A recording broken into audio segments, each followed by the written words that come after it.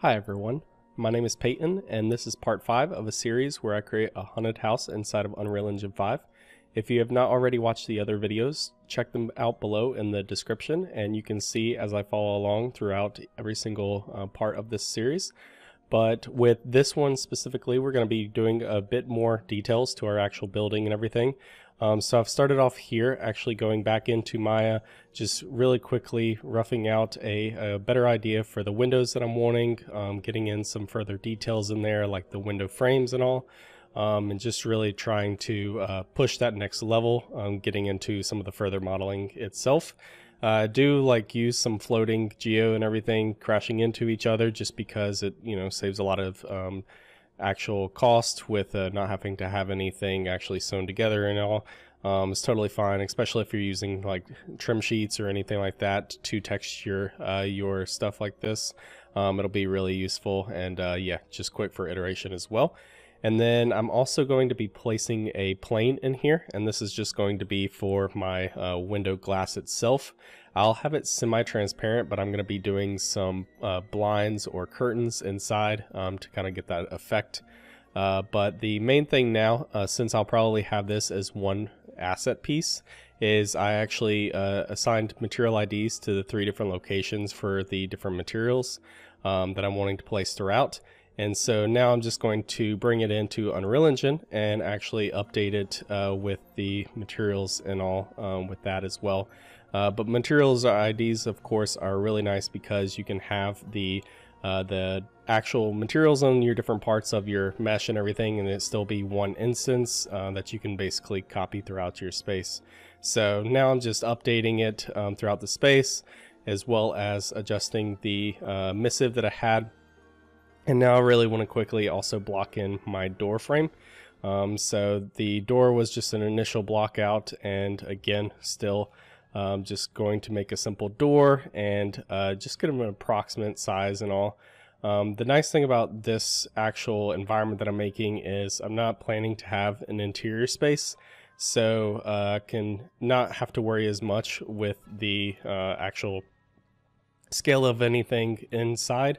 And so as we're just worrying about the facade for both the door as well as the windows, it'll be really nice because we can just focus on how it looks from distance as well as from this exterior space, and we don't have to worry about any of that. So just again going to take a sphere real quick and actually throw in a door handle.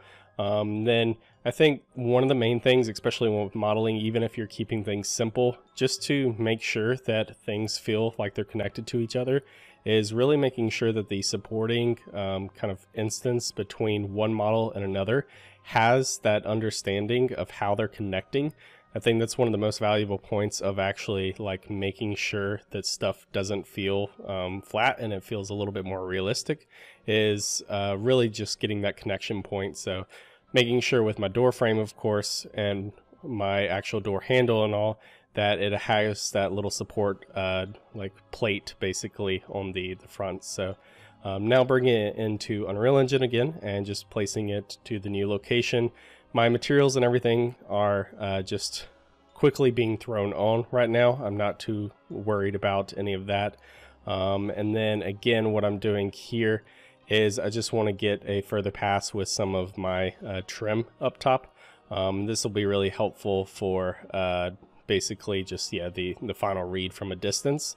And as you notice with that outcropping, I do have this little banister that kind of runs on the outside.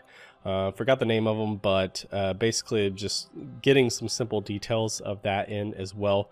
It's again going to be up at the top of the house and everything, so we don't have to worry too much about the intensity of the details and how it is with scale or metrics. So really want it to just kind of feel right in that space and make sure that it's proportionate to everything else that I already have.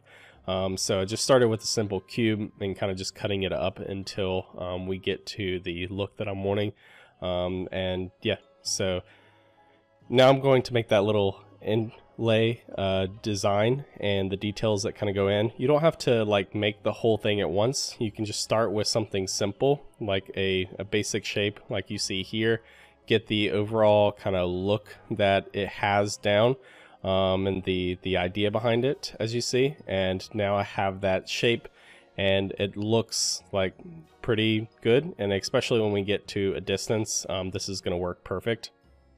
So now that I have one of them and it's already figured out, all I have to do is just duplicate it over and over, kind of connect it up, and yeah, it's going to be really easy to work with this workflow. So yeah, it doesn't always have to be where you work on it all at once. You can just, of course, do something like this. Works totally fine.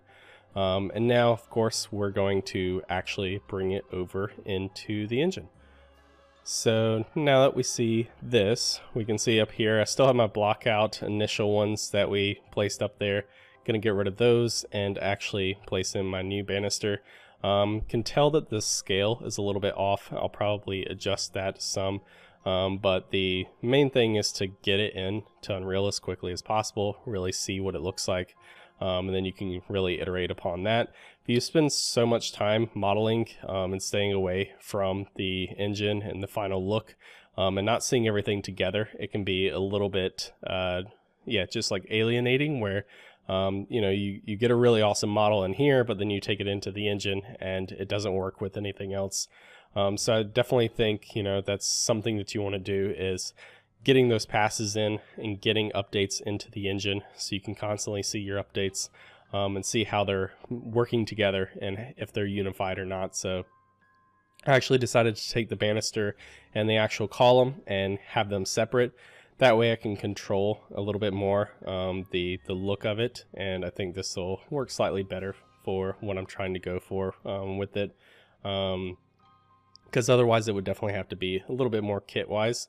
One other method I could have also done is actually just make this to be the exact shape of this roof, which is I'm basically going to show here, where I'm just building it out to match with this piece, and then we just kind of take that piece in instead.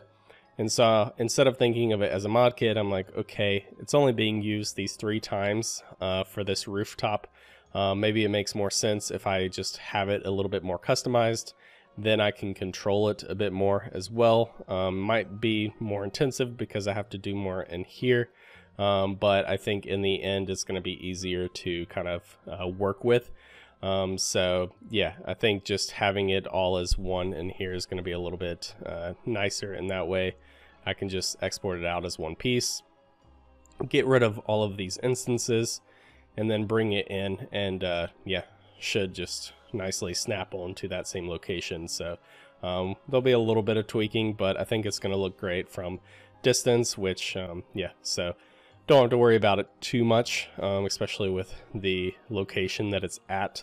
So definitely also think about it when you're working like smartly with some of this stuff, trying to be efficient, and you know, really do factor in, where is it in the space? Is it in the player space? You know, how close can you get to it? How close is your camera going to get to it? That way you're not spending a ton of time on tiny details for something that you're not necessarily going to see up close. So yeah, just wanting to really quickly actually throw in a glass material. This one's super simple. It's basically just transparency, and yeah, just wanted to have it in there so you can get a simpler look with it. And I have an actual tutorial on my channel as well, going over some glass and how to set up something like this. It's actually a little bit more complex, so feel free to check that out as well. But yeah, so now we have our windows in here, we have our door in here. Let's actually get some quick vegetation. So these are a couple of assets that I just kind of blocked out inside of SpeedTree, and I'm gonna start simple with just a bush or two and then some grass. And I do want to go ahead and get rid of these rocks or fake bushes that I had before, but I'm gonna start with the big reed for the bushes. So gonna think about the largest bushes that are taking up the space first, and then kind of work down with the overall size. So as you see here, I have the larger bushes that are filling up some of the corners and all. I'm still thinking about my composition, but the main goal of this house is, you know, to have that abandoned look and have the overgrowth that kind of comes into play with you know, the tree and everything. It's very much abandoned, so I do want to sell that. I don't want it to be too manicured. So there is going to be a lot of just overgrowth in general, kind of around this space. And again, I don't have any like materials or anything on this actual bush right now. It's basically just a base color applied to my mesh that I have, and I'll update that later on. But it's really for the shape. And of course, once we have this in here, the initial shape, when we come back later on and actually replace it, it's going to just update everywhere and it'll be great. So yeah, it might look slightly different, but overall, if you keep the same forms and shapes, it's going to look pretty much the same. So again, I'm taking my time with this. I don't try to rush too quickly with just like kind of plastering them everywhere, because you don't want it to feel procedural. You don't want it to kind of just have that randomness effect. So I am trying to make it feel kind of purposeful with, you know, where the bushes are placed, and really just thinking about that. So now what I'm doing is just getting rid of some of those actual kind of stepping stones up front. We don't need those right now. Might place that into the actual material. And we're going to jump over to my foliage tool and actually throw in some of the speed tree grass that I just created. So yeah, these two assets are very simple, just kind of main shapes. There's no transparency on them or anything. They're just some geo basically. But to get the overall read, I start first with like a rough blanket pass of it. And we'll come back in a second and actually put some, you know, more variables with the height and all. I think that's one of the biggest things with grass, definitely, is making sure that you're not keeping it to one height, especially with the vegetation tool. Having it all flat and clean definitely makes it feel manicured. So doing something like this, where you kind of come in with this initial pass, you have some size randomness to it, but not too intense, because it can get a little bit crazy. And now that I've kind of done that initial blanket pass, coming in with some smaller, so I basically just changed the scale of it and come in and paint along the edges of my path and everything, some smaller grass, because, you know, generally it would either be growing newer in that area or be growing just less with height and all. So trying to think about, you know, the actual elements of how all this stuff works together and how it grows definitely helps as well. But yeah, just painting in that, and now I have my larger grass that I want to start to place in. This is going to be placed around the taller elements, like some of the fence and the house and everything. So it is going to be in general, yeah, kind of a very weed-like grass. It's not intended to be placed everywhere, but it's just, yeah, really that accent grass that I'm placing around and highlighting some areas. Really just trying to break up the manicured look. I want it to feel very wild and organic. You know, think about where some of it would really clump up, have some randomness to it, but also still be purposeful with it as well. Thinking about, yeah, everything with that. So yeah, just kind of working through, seeing how it looks as well with my actual camera, the location, and seeing, you know, like, does this bush work in this place and all, especially since I'm really focusing on this one shot. I want to make sure that I'm really kind of manicuring and curating the shot and environment for it. And also I might factor in some like actual video pans moving into the space. So that's why you see some actual trees kind of behind the camera space as well, because I might eventually, you know, have some that kind of fly throughs of there. So I feel like some of my depth wasn't there, so I'm just pushing some bushes and trees in the back area as well.